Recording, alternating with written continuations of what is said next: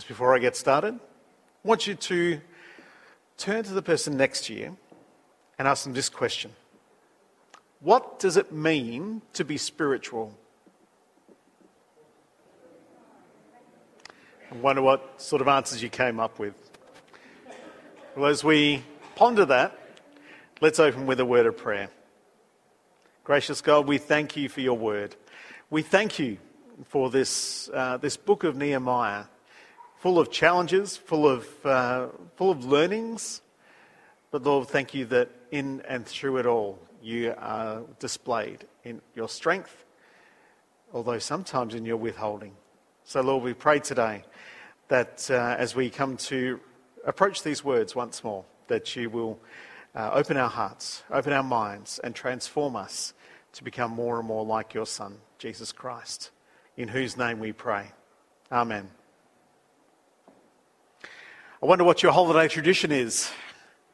For Ali and myself, I thought back over the holidays we've had. Not the little ones where you get away for a weekend, but the substantial ones. And it occurs to me that our tradition consists of two main things: travel and sport. On our most recent holiday, we travelled, and our hope was that we would see a game of cricket in England. Of course, they were all booked out by the time we got there. So, that was, we didn't come home depressed, but it was one of our hopes when we went. And our last big holiday before that, we travelled to Liverpool in England to see the Netball World Cup. Ali is quite the netball nut, and it was actually a really great time. Are you getting the picture? You get to know who we are. Even when we travel and there is no sport, we find some sport to watch on TV instead. Now, there are lots of ways that people celebrate their holidays, but one way I have never heard of people celebrating their holidays is by getting everyone together and everybody stands up and somebody reads the Australian Constitution. Not saying it doesn't happen, I've just never seen it. However, it seems like a really good idea to Nehemiah and to the people of Israel as they complete that wall. So last week we heard that wall around Jerusalem, it was finally completed. And the next month was a holiday for Israel. It was a day where they were to gather together and actually Sabbath together. It was part of the Levitical law. So the people got Ezra. In that context, Ezra was a high priest, a teacher, and he was to stand up in front of everyone and read out the scriptures for them, their law. Now, it's obviously an important historical detail and gathering for Nehemiah. But why? Why was it so important to him to be part of that? I mean, after all, he came to rebuild the city. He came to rebuild the walls, and it was done, finally. Chapter 7 talks about the people moving in and showing how it really was the genuine people of Israel who were moving back to that place. The job that Nehemiah was asked to do, or actually came to do, was finished. So why didn't he just move on back to Susa, back to the king's palace, resume his service there? There was a Greek historian in Nehemiah's time. His name was, we'll get this right, Thucydides. And he made the statement that it was the people who made a city, not the walls. And I wonder if Nehemiah must have reached the same realisation, because he knew that to rebuild Jerusalem wasn't just a matter of protecting the people, providing a place for them to be, but indeed helping them become God's people again. And if that was the case, Nehemiah would have been rapt at the people's suggestion that Ezra stand up and reread the law for them. Something that they had virtually forgotten. They hadn't seen it read probably for a whole generation. Now, it's one thing for people to gather and sit there and listen to the Bible being read. But here it is the people who sit down and they ask Ezra, the high priest, to read it for them, which he very happily does. because Ezra loved looking into the scriptures and finding God there himself. Not only does he read it, the Levites, the priests to the people, explain the reading as he goes so that they can be easily understood by the people hearing them. And they do understand, and they respond to God. Firstly, they respond in tears. Remember, the listeners were 70 years on from where the exile took place. They may have heard very little of what had gone so wrong, that God would allow them to be taken off into exile, wondering, how did we get to this point? But now they've seen God at work, blessing the project, keeping them safe, and drawing them together again as a people. They want to know more about him. They want to know more about this God who has done so much for them. But when they understand who they rejected, they are struck to the heart. It's almost like they couldn't believe they could possibly do that as God's people. And so they grieve that they have let things get to that point where the God who would give his blessing also would remove it because Israel had removed themselves from God. Nehemiah lets that go for a little while. But finally he tells them to snap out of it. He actually tells them to rejoice, to celebrate, to eat and drink well, to throw a party. Because as much as the people could see how much they grieved God, clearly God has blessed them in turn to turn it all around. The promises that God would withdraw his blessing if the people turned away from him were just a fraction of the blessings that would flow back to the people if they would turn back to God. Read what Moses had said to them back in Deuteronomy chapter 30, verses 1 to 5. When all these blessings and curses I have set before you come on you, and you take them to heart, wherever the Lord your God disperses you among the nations, and when you and your children return to the Lord your God and obey him with all your heart and with all your soul, according to everything I command you today, then the Lord your God will restore your fortunes and have compassion on you and gather you again from all the nations where he scattered you. Even if you've been banished to the most distant land under the heavens, from there the Lord your God will gather you and bring you back. He'll bring you to the land that belonged to your ancestors, and you'll take possession of it. He will make you more prosperous and numerous than your ancestors. Moses spoke those words we find in Deuteronomy chapter 30 nearly 1,000 years before this time. God hadn't rejected the people of Israel because they rejected him. It wasn't a mutual disagreement. God had kept his promise to take away that protection and blessing, but still with deep, deep care, with deep, deep love. They were his children who had gone off the rails, but they were still his children. And so as they read these words of blessing when they returned to God, it would have rung true that once again, God had kept his promise. They were absolutely safe and blessed and would grow again back in the land that God had given them, just as he had promised. In fact, they will be even stronger, more prosperous and more numerous than all of their ancestors. The next day, all the people fronted up again. But it wasn't so that the priests could tell them what was in God's law again. They did so because they wanted to respond practically to what they'd heard. They wanted to follow what the scriptures said, showing God their acknowledgement of bringing back, acknowledgement that he had brought them back into the land under his promise. So they have the Feast of Booths, the Festival of Booths, basically a great big family camp. As it turned out, the fact that it was this particular celebration from the scriptures was entirely appropriate.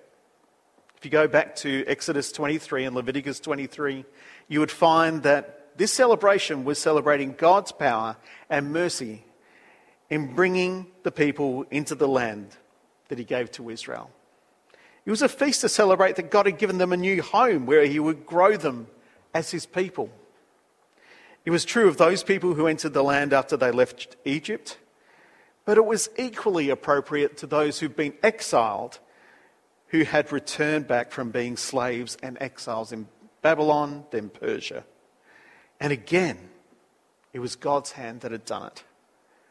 God had come to them once more, rescuing them from their oppressors and even their own sin. The final thing that they would do in the next chapter was to confess their sins. Rather than telling God how wrong he was to deal with them so harshly, they pray to God and they say, as we look at the scriptures, we see how it was entirely our fault that we found ourselves in exile. We turned our back on you, not you on us. We did, we deserved it, and we are so sorry and so grateful for the mercy that you have shown us. Thank you. So as we come to the end of our series on Nehemiah, there is so much more in these chapters and what comes afterwards. But let me just pull out perhaps one main point that comes out of those chapters. And it really is this, that as much as being a Christian is physical, following God with our bodies and what we do, it is profoundly spiritual. You see, Nehemiah knew that even if the walls were strong and the city safe, it still wasn't really going to be God's city. It might look nice, even eventually flashy, but that was what it was before.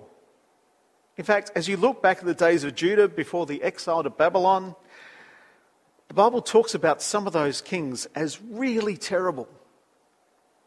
But from the outside, the historical record is that at that time, they were some of the best times when Israel looked the strongest, even if the king was rotten. Nehemiah knew that even if Jerusalem looked solid, it was still fragile unless they sought God first. They sought his will. They sought to love him and obey him with their whole heart. But it's not just true of cities like Jerusalem. It could be equally true of us. We can look as if we're going great, as if everything is going fantastic for us. We might have the financial stability, the great job, we might have a secure retirement, the happy family, the best technology on the market, although that may not be such a good thing sometimes, and even pretty good physical health. And we might be doing plenty of good Christian stuff, helping out on Sundays with services, kids' church, welcoming, other things too. It might be even things like being involved with Bible studies and other kinds of things. We can use all the right Christian words almost as well as one of those lovely greeting cards from Coorong. But if we are not strong spiritually, we're not really strong at all. In fact, Jesus was really scathing at people like that, the Pharisees of his days. He even called them whitewashed tombs. They look pretty, but they're actually dead inside. Instead, he urged the people to be spiritual, to turn their hearts back to God and to follow him. To be spiritual people filled by his Spirit. In fact, one of the interesting things about this period in Israel's history is the timing. Because here with Nehemiah, he talks about the Festival of Booths. But in the New Testament, that festival had a new name. Pentecost. But what does that all mean? Doing amazing spiritual stuff like healing people or speaking prophecies from God or finding parking spaces in busy streets. I really did have a friend who thought they had the spiritual gift of parking. Maybe. but possibly not for most of us. For most of us, it will be what the people did in Nehemiah's Jerusalem. The first thing they did was gathering together to encourage one another in their faith and to bring themselves before God. In Western society, our emphasis is often being on the individual, being unique, proving your own personal value. But I think God put Israel in the East for a reason. Because in a place like Israel, in the eastern part of the world, it was a people where people see themselves not as an individual, but as part of their community. And he knows we are stronger together, upholding each other, continuing to keep loving and following God together. So gathering together is a big part of it. The second one, we need to want to know God more. The people in Jerusalem didn't stop at knowing that God had blessed them, saying thanks, and then turn around and go home. They went to the priest to ask them more about what the Bible says. They hungered to know more, not just to fill their head with knowledge about God, but to fill their hearts with knowledge of deeply knowing God. Not just knowing knowledge, but to fill their hearts with love for him, to be able to worship him more fully with their lives. Faith in Jesus was never supposed to be a steady state of being. As I said before at the beginning of the service, we should always be being built as God's people. It's supposed to be an adventure to be a follower of Jesus, as God reveals more and more of himself to us. So we will thrive if we keep growing in our knowledge and love of God. Number 3, allow yourself to be moved. When I was 16 years old, I heard someone give a talk, and for the first time, I understood the price of my sin, the seriousness of it, and my guilt. Suddenly I understood what Jesus had done for me by dying on the cross and being raised to life again. I knew both my guilt, but also my freedom from it all because of Jesus. And I wept. I was moved to tears. Now, we can often be cautious about letting our emotions get the better of us, letting our tears escape. It's a little bit scary. But the scriptures weren't written by people with hearts of stone. They rejoiced. They wept. They were in absolute awe of the things that God had done. We're supposed to be moved. It's supposed to hit us like being hit by a thunderbolt sometimes. So let God do that for you. Let him move you in deep within. Number 4, celebrate your faith. Ali grew up in Victoria, and her clear recollection of what it meant to go to church and to believe in Jesus was guilt. Every time she went to church, Jesus was still there on that cross as a reminder of all that was wrong about her and all the wrong that she'd done. But if you look at that cross behind me, Jesus is no longer there. He's been raised to life again, knowing that sin was serious enough that Jesus had to die, tells us of our need for a Saviour. But we should celebrate God's love and mercy that raised Jesus to life again and gave us life through him, life forever, life abundantly. That's something to celebrate. This should look like a party every Sunday. Remaining dead in our sins was never part of the idea. So have joy as you live the life that Jesus has given you, and do live it to the full. And number 5, respond with action. Yes, Christianity is a spiritual reality. Christian faith is indeed something that should affect us deep within. But it also has those physical outcomes. We're not just to leave those to one side. How do we know God loves us? By remaining a mysterious being that we could never really grasp? Or by sending his Son for you and me, for his humble yet so powerful life, for being prepared to die for us? In Jesus' teaching, the teaching of the apostles in their letters in the New Testament, they do sometimes talk about, in fact often talk about what we believe in and how that might transform us.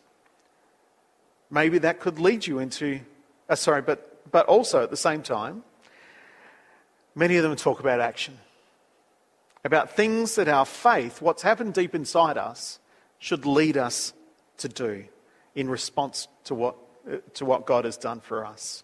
Maybe that might lead you into some kind of service, even greater service at this church, or maybe it will be with your family, maybe with your friends, or people you haven't even met yet. Our personal faith is not supposed to remain personal. People will see it more through our actions than our words. And that gives glory to God. And sometimes when our faith is lagging, sometimes those physical practices will help our spiritual selves to catch up as well. Are you a spiritual person? Will you let yourself become spiritual? Because it is something you have to work at. Nehemiah returned back to Israel 13 years after he had gone back to Susa. And he could see that some of those wonderfully spiritual people had backslidden and they needed to get back on track. It's something that we also need to commit to us, for ourselves. We need to commit to being all the time. I would love to be the minister of a church full of spiritual people. And I know that many of you are. If you're not, if this morning might raise questions for you, I'm going to pray that you'll become so. And if you are, I'll pray that you'll continue. Let's pray. Gracious God, thank you that you came to us in the person of Jesus. But Lord, you have been intervening in human history for so long before that. Lord, we thank you for Nehemiah and all the things that he has to teach us about ourselves, about the nature of our relationship with you, about our trust in you, about our faith in your strength first and foremost, rather than our own. Lord, thank you that Nehemiah teaches us so much about prayer, that at every single step he turned back to pray. Lord, we thank you for that example. Lord, thank you for the spiritual person that you made him, someone who was indeed full of your spirit, someone who knew what you had called him to do and he didn't hesitate to follow it. Lord, we pray that we also will be people who know you deeply, who continue to look at the ways in which you gather us together and be committed to that, because you love us coming together and encouraging one another in our faith and in the good deeds that you would have us do. Lord, thank you for continuing to reveal yourself to us. May we be hungry to know more. May we allow ourselves to be moved by you.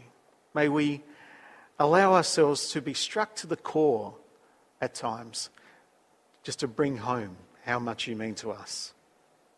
May we celebrate our faith.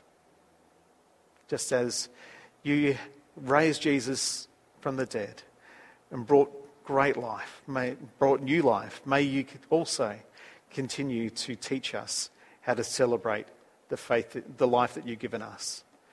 And Lord, may we continue to respond to that day by day in our words and in our deeds and with everything that we have. Lord, thank you for this example. May we follow it. May you create a spiritual, your spirit within us for those who do not know that yet. But Lord, may you continue to build your spirit within us. May he continue to lead us into greater growth, into greater love And Lord, we pray this in the name of Jesus. Amen.